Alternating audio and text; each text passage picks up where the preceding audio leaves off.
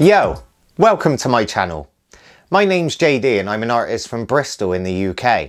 And as you probably guessed from the title, today I'm going to be showing you how to make a tattoo stencil. Now by all means this is just how I make my stencils. Other people might do it a different way, and I'm not saying this is how you should do a stencil, but this is my way as requested by some of you guys.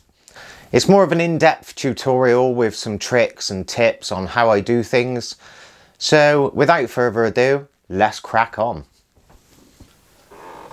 These are all the things that you'll need to make your stencil. First thing you'll need is a design. Preferably something good. I've gone for a traditional gypsy girl. I've gone with this because it's got really thick, big, bold outlines, so it should be real clear for the video and you should be able to see everything that's going on quite clearly. So that's the first thing you'll need. Next up we have the paper. This is the transfer paper. I go for the Spirit Classic Thermal. You can draw on top of it and, well, let me show you. So each sheet consists of a few layers. You have your top sheet, which is what you'll draw on and what the carbon will transfer onto. You have your protective layer, which just protects this sheet from the carbon while you're doing your tracing or your design. And then you have the carbon layer, obviously. This is carbon filled on one side, not on the back. And then you've just got your back sheet. I go with Spirit because I found it has really dark, nice, bold carbon, and it just gives a really good dark line for your stencil, and it seems to stay on the skin quite well as well. Next thing you'll need is your fake skin, or whatever you're going to be practicing on, whether it be a honeydew melon or an orange. People tend to practice on different things. I did used to do it on pig skin, but to be honest with you, it was just the smell, and it's just the keeping it in the freezer. It just takes up space because I like keeping a lot of food in the freezer. And yeah, no, to be honest, it did work well, but it's just a bit of a pain to get hold of, and this practice skin is just really quite good. So yeah, that's why I go for that. You can find these on Amazon. You can find them any sort of tattoo supply retailer. All I would say is just go for the more thicker, sort of 3mm thick, nice soft silicone. Try and stay away from the extremely thin stuff. I found that the needle just doesn't go in it very well.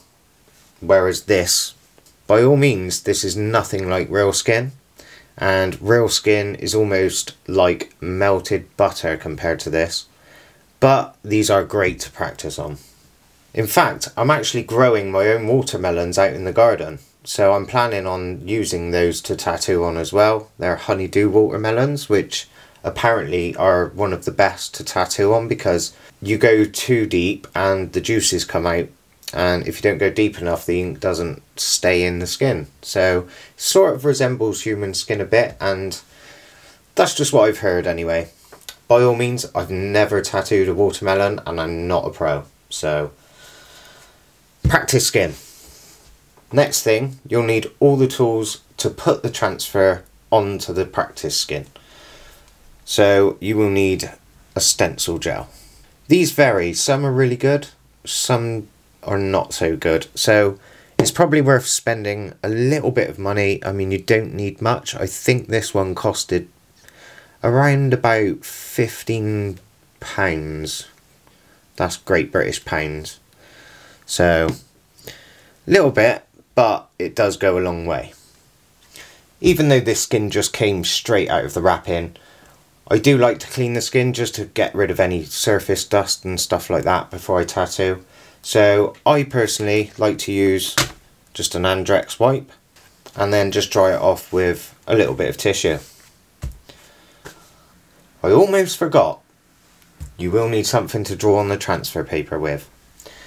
So what I recommend is just a pencil, can be a HB, anything like that, Trying to stay away from the darker sort of shades of pencils, the Bs, because you kind of don't need the lines too dark. You just need it as a bit of a guide, because as you will see, you need to go back over those lines again anyway. So I use a HB pencil, and there's no shame, even though I am tracing, sometimes you'll do a line that you're not 100% happy with. As it's just the stencil, it's better to make it perfect. So rub that line out and do it again. So you'll need a rubber.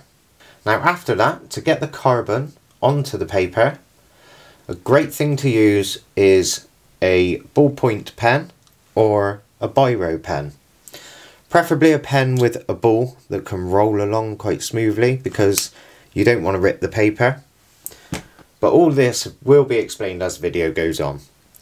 So, you've got your design, your transfer paper, your fake skin, your wipes, your kitchen roll, your pen, your pencil and your rubber. And once you have all of these, you have everything you need to make a great stencil. So first thing, if you hear any dogs or cats fighting, I do have my bedroom window open, so you may hear some of that. But anyway, the first step will be making the transfer. These are the things that you'll need. Might not need that, but we will see. So, what you want to do is trace the design, keeping the protective layer on. What I'll probably do is tuck that in under there. I'll then use it as sort of tracing paper. I don't want this paper to move about too much, so what I tend to do is I just squeeze it right up to the edge of the top and to the side if possible. You're not always using a book, but if you're using a sheet of A4 paper, just push it up to the top. Just don't want this to slide about too much, and as you can see now I've put it up the top, it moves a lot less. And then you take your pencil and you just map out the lines. You don't need to push hard because it's just a guide to start with, but try and copy the lines as perfect as possible. You can either sketch them in, or you can try and sort of imagine it as a tattoo and try and sort of do the lines as one pass lines. Or you can just sort of shade it in and then do a more profound line afterwards. It's entirely up to you. I almost like to imagine this as a practice for the tattoo, so I try to do everything true to the tattooing, if that makes sense. So say I was doing this line here, I would like to try and keep the needle, like imagine this was the needle, try and keep it in the sort of position that I would do the line, move my hand up as if I was using a tattoo gun, and yeah, just sort of get the feel for it. I mean, this bit is very dark on my stencil because it was a fully coloured stencil. Ideally you would do the outline and not colour it in and do the stencil from that and then colour it after, or do two different versions. So for instance here it's quite hard to see, but I know the design, so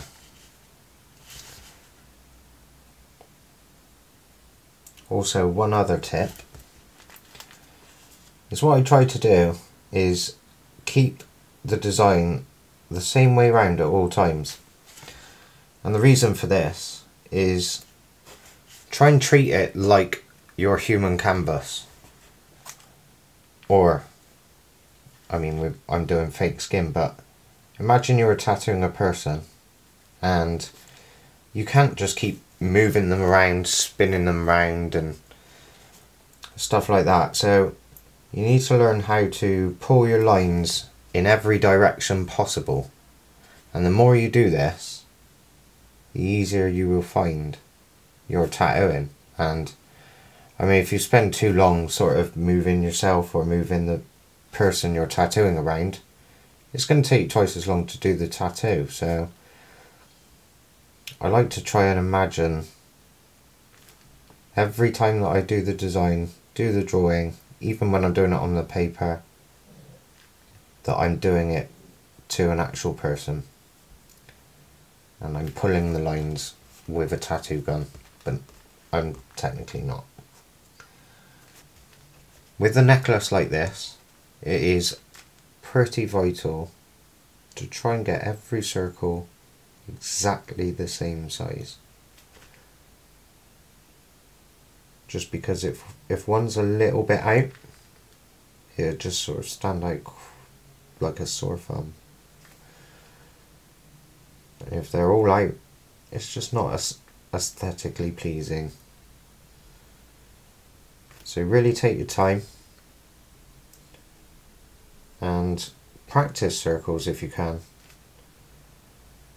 Maybe even just 5 minutes a day, take a sheet of paper and just practice circles. Practice getting them as round as you can. Practice getting them the same size if possible. So like do a few in a line. I've been drawing since I was a kid, and my favourite thing to do was to copy pictures like Sonic or my favourite sort of animated drawings. And I used to just copy them as best I could. The more identical it was, the more happy I was with the drawing. And for me, putting lines in very specific places was quite a big thing for me. If you had like a portrait, for instance, you want it to be exact. One little line in the wrong direction can literally just totally change a piece. As a new tattooer, only actually tattooed 3 people, one of them being myself. I'm just going to stick to the simple designs and try and stick to the fundamentals of tattooing, trying to perfect my line work and try and build those skills. And you don't have to just do that with a tattoo gun. I cannot stress enough how important it is. If you want to get into tattooing, honestly the most important thing is drawing and practicing hours upon hours, years upon years. Just perfect your drawing skills. If you can't understand about shading and why light goes there and shadows go here, you're not really going to make it. And I like to think that because of my years of art experience as a kid growing up and later on in life as well, keeping up the drawing, and it definitely pays off. So now that I've got all the lines down, next thing I'm going to do is map out where the shading goes. And to do this, I'm going to use a dotted line. So I know this actually goes to grey. As you can see, it's not completely black. But what I'm going to do is just dot out where I feel the black should stop.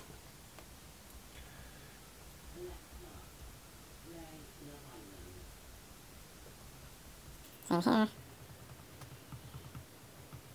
Yeah, okay, that fills my curls there. This one. This one. This one. And right there. I mean, this is one technique. You don't have to do this. Like I'll show you in a second. But you can just sort of shade it. Just so you know what bits you're going to do black.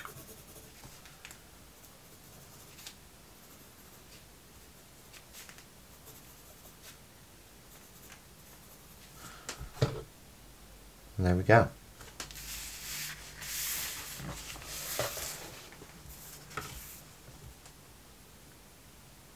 Might want to just define some more lines before you ink it, just to help you out see them. Am I happy with the lips? Yeah, they're alright. Another good thing to do is to keep your reference in front of you. It's always good to keep the reference there, as close as possible. Well, you can move it this side.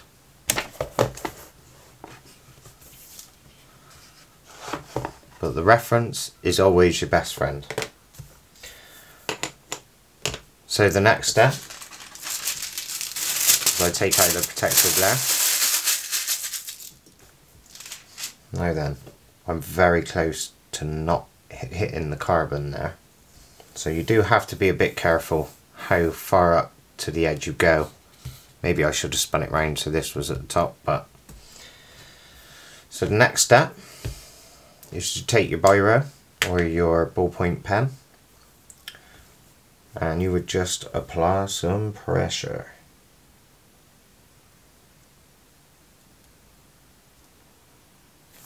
Take your time with these lines because this is what you're going to be following when you tattoo. And I'm just putting a bit of pressure onto it, not a silly amount so that I rip the paper, but enough to push a good solid carbon line onto it.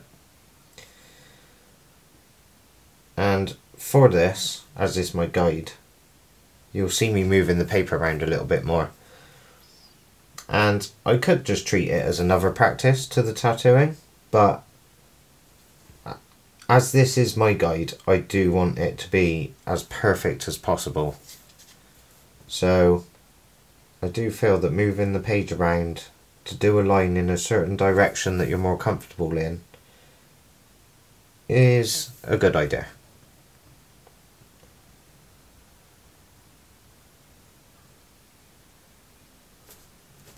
Also trying to treat it like a tattoo as well, like if I can do it in one pass, I will. Just as it will make that line a bit neater than if I was to stop and start again, which is something you don't really want to do in tattooing. See, that line went a little bit wobbly, so I'm just going to straighten it out a little bit. Don't be afraid to do that, because to be honest, with a traditional tattoo like this, hopefully my needle is going to be a little bit thicker than this. So it probably will be about this thickness. But as a guide, as long as you don't make your lines too much thinner than the needle, you should be okay. But the rule of thumb really is try and keep the size of the needle, the size of the pen is almost works hand in hand to like a 5 round liner really. So yeah, and you just push these lines in. Might be worth just giving it one quick look just to make sure that the lines are going on. Yep, all good. As you can see, there was a little bit less pressure here. So I mean, it's up to you. You can go back and make it a bit darker, but it was enough for me to see. Anyway, I'm going to waz this bit on again so I don't bore you, and then it'll be on to the next bit.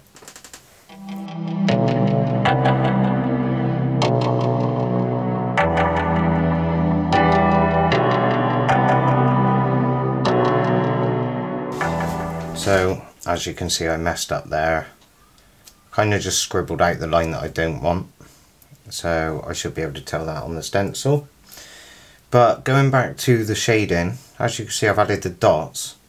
What I'll probably do is just very lightly draw in.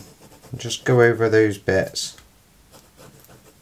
Some sort of lines, like a little cross hatch, or just almost like your shading draw in really. And just sort of go in them like this. Just so that you can't go wrong. When you put your stencil on, you can't go wrong where that black goes. And you don't need to colour it all in black, as it's only really a guide. And there you have it. Now, be very wary. Whenever you touch this carbon paper, your hands will turn blue. And you'll look like a Smurf. So, just using the back sheet, just try not to touch the carbon. And there you have your stencil. Now you can use scissors, or you can just be lazy like me.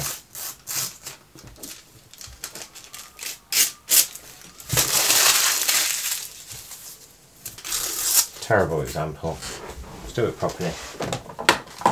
So either take a pair of scissors or a scalpel like me and just sort of get quite close to the design. You don't want too much excess paper, and cut your transfer out so you pretty much have that.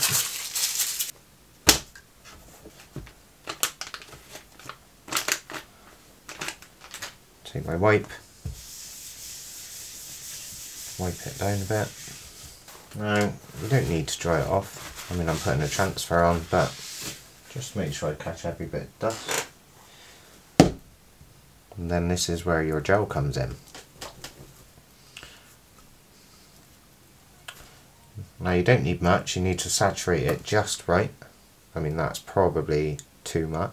And obviously if this was a real tattoo, you would definitely use gloves. Hygiene, top priority at all times. So let's just spread this around. Make sure you get a nice even layer all over. Not too thick, because you don't want the carbon to leak and bleed out everywhere. And the thing with this practice skin is it doesn't absorb the transfer goo as much as human skin would. So really, ideally, you just want a very thin layer, but consistent enough to pull the ink from the transfer. So I think that'll do. Take your transfer. I think I'll do it this way round. And place it gently on the skin.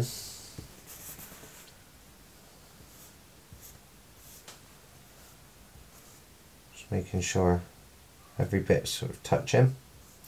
You can tell because the carbon goes a bit of a darker blue.